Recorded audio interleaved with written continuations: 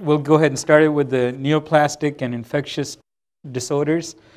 And I guess this is a nice lead-in given the couple of infection cases that we discussed earlier. The first presentation will be on metastatic disease. And the question is there something new? Has there been a change in the treatment options or the preferred treatment methods for metastatic lesions of the spine? And Dr. Shaffrey will present this. Jens asked me to discuss whether there is anything new or different for the way the majority of us are treating metastatic disease.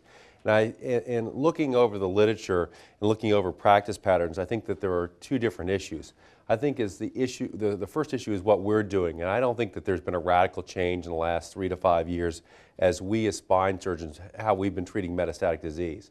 I think that what may be occurring, though, is the perception of our referring colleagues, the oncologists, the radiation therapy people, who have had traditionally a fairly nihilistic opinion as far as what the results of surgical management for metastatic spine disease is.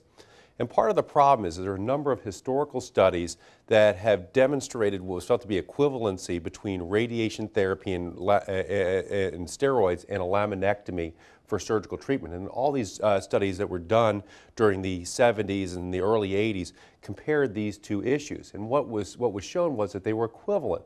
And the reality is that if you, in the oncologist's mind, if you can go and send someone to radiation therapy or put them through a big open procedure, why not send them to radiation therapy?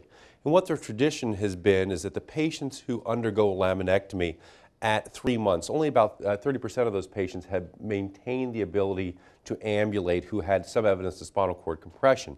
Because of this, the thought process was that this was not a particularly successful procedure. And this was actually a recent study that was reported in JBJS. And in this study, they talked about doing a laminectomy plus instrumentation as the procedure of choice for metastatic spine disease. This is a patient who had multiple myeloma involving a little bit of the pedicle and the vertebral body. And this is the construct that was done for this procedure. And even in this study itself, it shows that this went on to collapse and ended up developing a significant myelographic block and ended up having to have a second stage procedure performed. So, is there a treatment paradigm? Well, one thing I think that has changed in the last 10 years is that there's been a realization that what needs to be dealt with is where the pathology is. And the reality, in patients with a neurological deficit who have spinal cord compression, about 70% of the patients have predominantly anterior compression. About 20% of patients have predominantly lateral compression, and only about 10% of patients have predominantly posterior compression. And I think Harrington had a relatively landmark study that was presented in the late 80s that showed that he had substantially improved neurological function, including the ability to maintain the ability to ambulate by doing an anterior decompression and stabilization. And this is one of my patients that I operated on a couple weeks ago who had this significant involvement of the thoracic spine, who we did an anterior decompression and a posterior instrumentation. This patient who had substantial neurological deficits has made already a complete recovery from that perspective. Well, the second thing is I think there's an increasing realization that maybe we should be performing surgery a bit earlier. What we don't want to have is patients who come in who are paraplegic. We want to get patients while they're still, we can maintain the ability to ambulate. And one of the more important things is recognition of those patients who are having pending pathological fractures. And some of the risk factors for this are costovertebral joint destruction and a percentage of the vertebral body involvement. And in the thoracic spine, if you have just the vertebral body itself involved between 50 and 60%, there is a high risk of this person going on to have a pathological fracture. If you have involvement of the costovertebral joint as well, then only 25 or 30% of the vertebral body needs to be involved to be at risk for having a fracture. In the lumbar spine, the risk factors are pedicle destruction and percentage of body involvement. And again, in the lumbar spine, between 35 and 40% of the vertebral body involvement alone is at significant risk for pathological fracture, and it's only 25% if you have the pedicle involved alone. So it's my feeling that we as spine surgeons can do a better job by recognizing this degree of involvement, and if this is present, we should be operating on these patients. And this is the different patients were enrolled in this study that gave that rationale. Well, do we have to do every one of them purely from an anterior approach? Does every patient need to have a thoracotomy who has anterior involvement? Well, there have been several studies that showed either a costotransversectomy or a radical pediculectomy and decompression can be quite successful. And this was a recent publication in Spine that showed that they did quite a good job as far as pain relief and improvement of neurological function by taking that type of approach for patients with metastatic spine disease. This is a patient of mine who I operated on again in the last several months.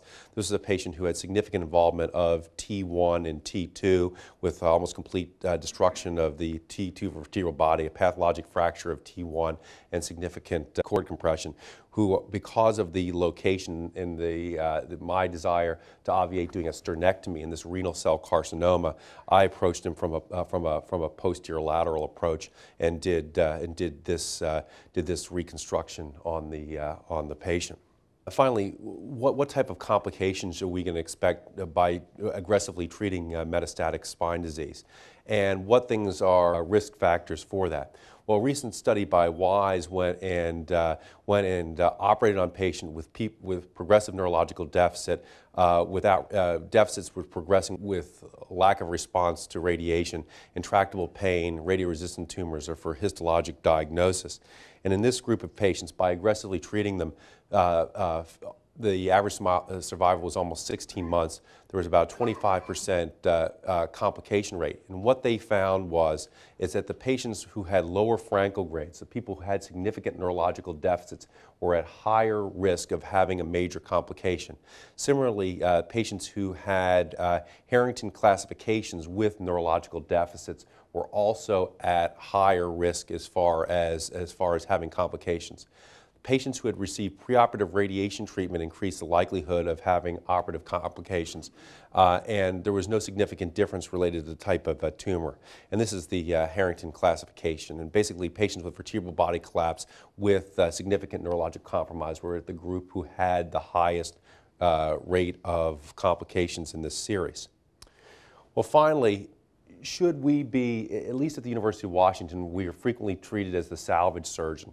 That what's happened is a patient's been seen for a metastatic spine lesion, they've received radiation therapy, chemotherapy, they're immunocompromised, they have wound problems to begin with, and then they're saying, okay, we'd like for you to operate. And then the oncologist say, at least when I speak with them, they say, well, look at, your complication rate is 20% in the patients we send to you. And I say, well, you send me the final end stage result. Maybe what we should be doing is more aggressively treating the patients who have the criteria I mentioned before the radiation had occurred. And this is a series that looked at that. And what they found that patients with radiation before surgery had a major wound complication rate of 32% versus 12% where aggressive de novo surgery was performed before the radiation therapy was performed. 75% of the patients who were ambulatory were ambulatory with de novo surgery remained ambulatory incontinent 30 days later, whereas only 50% of those patients who had radiation therapy before their surgery were able to do so. So what I feel is that the current rational treatment paradigm is that either an anterior and posterior reconstruction needs to be performed. That anterior decompression and reconstruction can be done either transpedicularly by a costotransversectomy or by an anterior approach, depending upon what the circumstances are. And some of these things are going to be discussed in a few minutes. I think that almost all cases require spinal instrumentation, that we should perform surgery whenever possible before radiation therapy has been performed, that we should operate while they're still neurologically intact or have only minor neurological deficits, and we should operate before a major pathological fracture occurs. And most patients do not require a fusion. My personal feeling is if the life expectancy is under 2 years, a solid, rigid construct of instrumentation alone without fusion reduces the risks associated with surgery, reduces the morbidity of the procedure, and gives good results for the time period the patients are alive. Thank you. Thanks, Chris. The next presentation, Dr. West is going to compare thoracotomy to costotransversectomy. With regard to comparison of thoracotomy anterior approaches or combined approaches versus costotransversectomy, basically in looking at this from a thoracotomy anterior approach, some of the concerns have been that and considered significant were persistent pleural effusions, hemothorax, chylothorax, fistulas, and high mortalities in the range from as low as 3 to 30%. With regard to costotransversectomy, which was really begun in the mid-70s and increased more in popularity, initially, a lot of the reports suggested they were very low, much lower rates of complications in the range from 11 to 16%, and the advantage that it allows both approach to the anterior and posterior. In looking at this, this study was looked at here at the University of Washington, comparing perioperative complications. Again, in all these patients, many of which did receive some additional surgeries. We looked at only the initial surgery.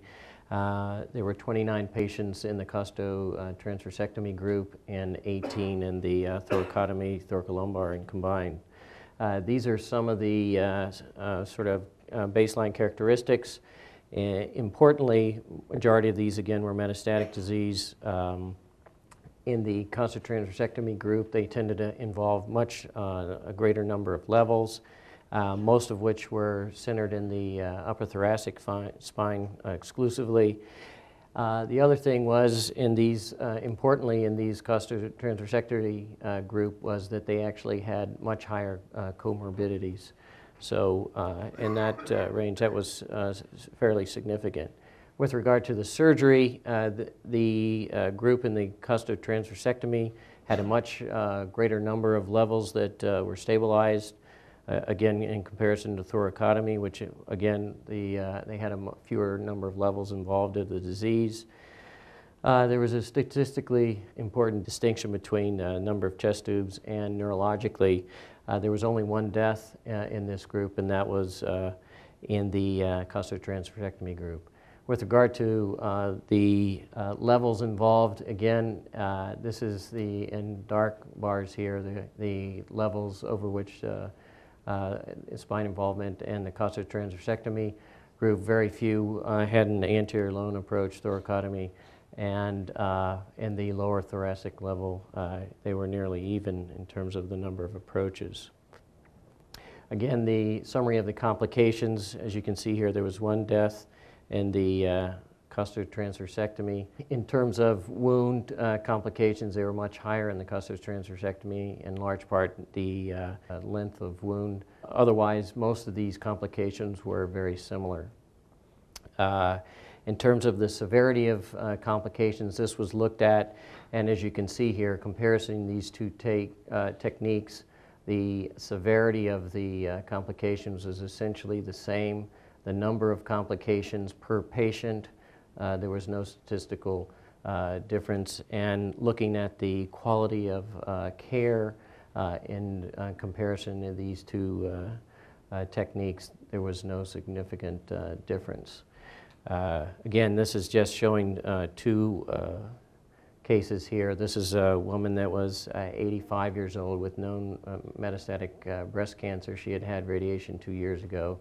She presented in about a 24-hour period of acute paraplegia, and she had this long history of back pain, but it was attributed to this very large pleural effusion, and she really had not obtained any imaging, unfortunately, but when she presented, she was basically complete, and she had a limited procedure. She was not at all interested, nor her family. Actually, they were very reluctant to surgery at all.